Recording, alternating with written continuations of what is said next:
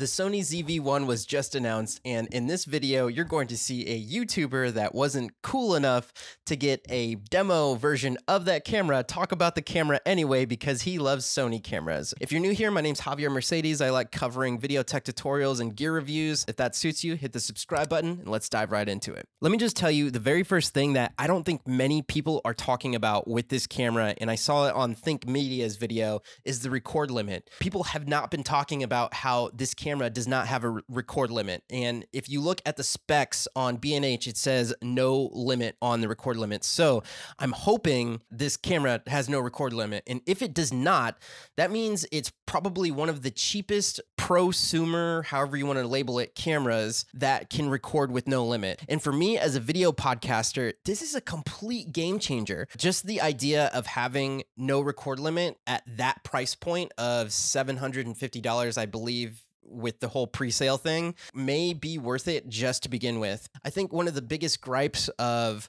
using a cell phone versus a dedicated video camera is that with the iPhone, you can't just remove your SD card to offload your footage. So if you were recording for something like a whole hour or 2 hour long podcast, it's a little bit more troublesome to get that footage off of your phone to your computer versus taking an SD card out of a camera and putting that straight into your computer. One feature I haven't seen anyone talk about yet, but on the spec sheet in Sony's website, it is there, is the fact that it can record proxies internally on the camera. If you don't know what proxies are, they're basically smaller resolution files of really, really big files. So if you're shooting in a resolution like 4K, it's going to simultaneously record a 720p file of that. So when you're editing those 4K files on your computer, it will actually put that 720p as a stand-in or a substitute file, so your editing process can go so much smoother as opposed to editing with 4K footage. Now, when you export, it's still going to reference those 4K full resolution files. If you want to learn about the whole proxy workflow with Sony cameras and how they interact with Premiere Pro, I have a whole video about that. I'll put it on the screen right now. It does have the face softening technology in there, which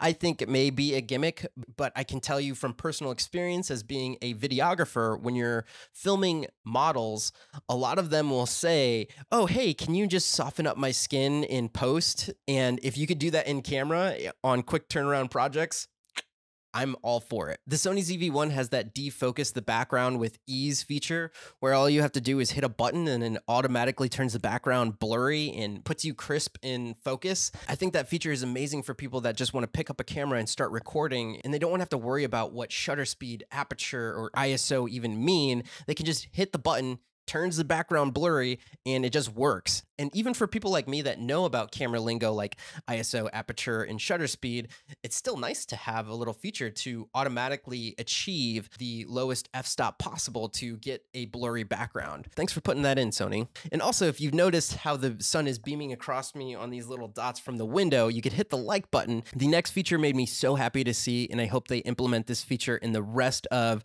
the Sony camera line, is the fact that the Sony ZV-1 doesn't have a flip-up screen from the top. It actually flips out to the side. And the reason I love that is because with something like my Sony RX100, you can't put anything on the top of that. It has a built-in flash and a finder like this. So this camera was more geared towards photographers. The ZV-1 was geared towards people for video. So instead of having a flash on top, they actually have an amazing microphone on board. And from the tests that I've heard from other YouTubers, it sounded really good. And it comes with its own little windscreen that you can put on the top for when you're vlogging outside. My Sony RX100 does not have a microphone jack in, and the ZV-1 does. And it also has that mount on top. So you could put a lavalier microphone on, or you could put something like the Rode Video Micro to get amazing sound quality as well. And it's great that the screen flips out to the side, because if you were to put one of those mics on the top, it would actually block the screen if the flippy screen went up. One thing that I've noticed everybody's been talking about in their videos is the fact that it's overheating some. And with my Sony RX100, it definitely does have overheating issues. If you were trying to shoot in 4K for an extended period of time outside in hot weather,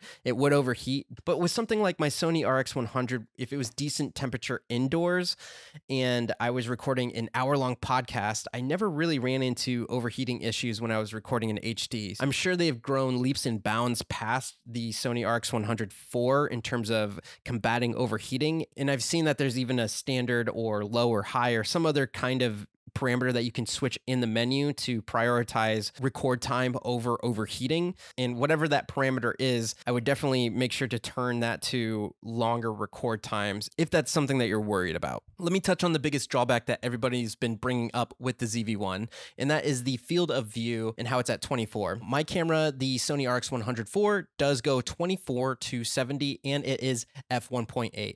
And I will say it's enough. The biggest issue that most people have, though, is if you are vlogging with a camera like this and you use active stabilization, which I highly recommend you do, it's going to crop into that image even more from the 24 millimeters. And the biggest solution I have for you here is to just get the camera further away from just arm's length.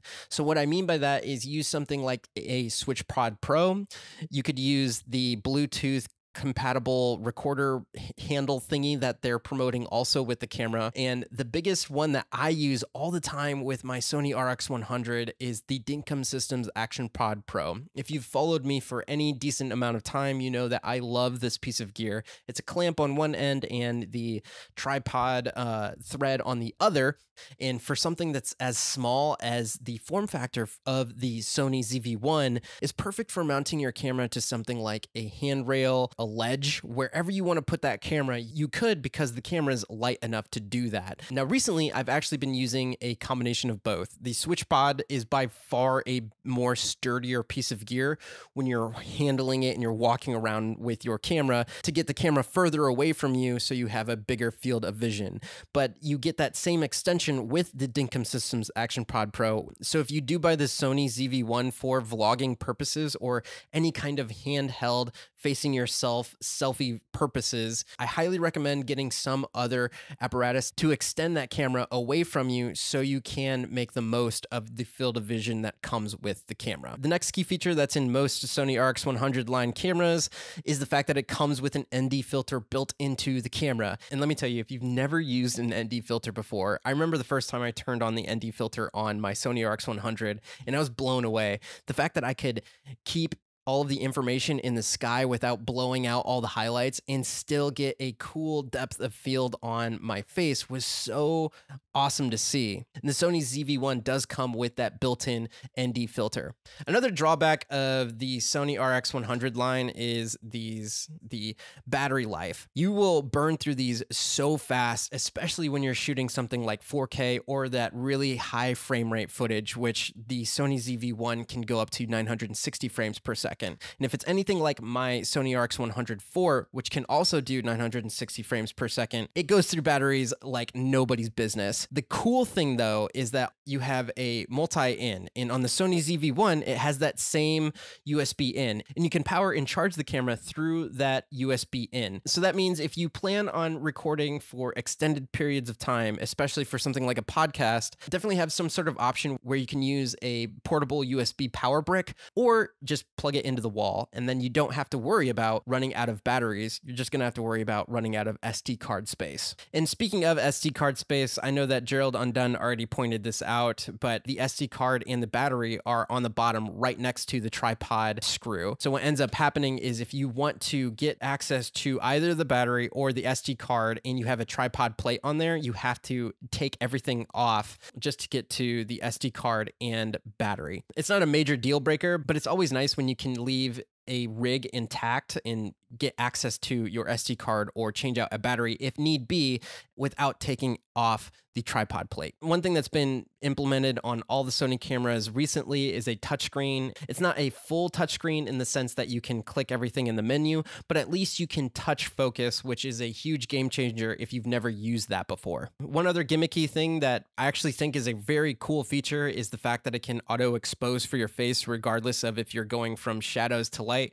Obviously, I can't show it here unless I was to show some other person's footage, but if you've already watched those videos, then you know what I'm talking about. I think that's a really cool feature. And the last feature that I want to bring up is the whole gear focus precedence to like face or whatever it is. The thing that if you've seen any of the other reviews on the camera, if you hold something up to the camera, like right now I have to hold it in the center so it focuses it to it, and then like back to my face here. If I was on the Sony ZV-1, it would actually just like focus to the piece of gear if I held it in front of the camera correctly. I think that's really cool, but I'm a little biased because I am a gear reviewer on this YouTube channel. What do you think in the comments down below? Is this the perfect camera for YouTube? I think it is pretty close, if only not for the whole field of vision thing. But again, you can combat that with holding the camera further away from you with different devices. We'll see if there's any other big issues as the camera gets released to the masses. But man, Sony, I think, has kind of hit a home run in terms of the vlog community and a entry-level camera to help people just hit record and start creating content. But like I said, I would love to know what you guys think about the camera in the comments down below. Hopefully this video was enough information for you about the Sony ZV-1 without actually having the camera in hand. It would have been a lot cooler if Sony sent me one. One day, man, when I get a pre-order camera before people get their hands on it, that's when you know. That's when you know you've made it as the YouTube's tuber content creator. Until that day, I hope you guys are out there living a life of abundance. Love you. And you can hit the subscribe button if you like the way that I do my videos. If not, just leave a thumbs up. All right. See you guys later.